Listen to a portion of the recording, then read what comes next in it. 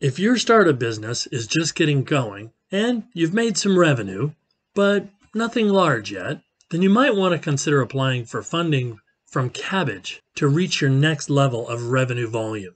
Let me explain why I say that, and I think you'll agree with my reasons. You see, the most risky point of a startup business is actually the very beginning. The first money you spend has the lowest probability of ever getting repaid, but as you continue to have success in operating your business, generally speaking, that risk decreases. So it makes sense to wait until you have at least a small amount of revenue coming in before you begin to borrow any money. And if you do borrow money early on in the startup stages, then the rate of interest you're going to pay matters even more. So it makes sense to search for a lender with competitive rates. It also makes sense to keep your loans something that you can pay back in a quick period of time. Kabbage checks all the boxes here. Kabbage loan terms are either 6, 12, or 18 months. 6-month loan terms range from 2% to 9%. 12-month loans range from 7.5% interest to 18% interest. And 18-month loans have a range of 15.75% to 27%. They don't charge prepayment penalty fees, but they do charge monthly fees based on the money you have outstanding.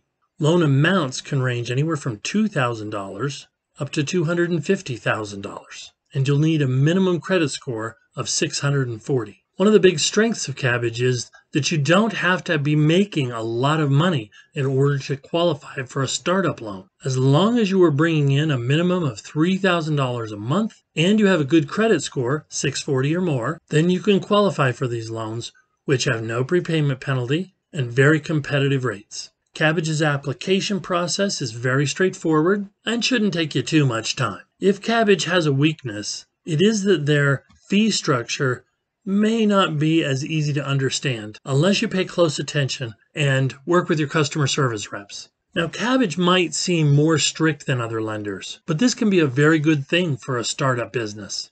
One important thing that every entrepreneur needs to understand is this: just because someone will lend you money doesn't mean that you should borrow from them.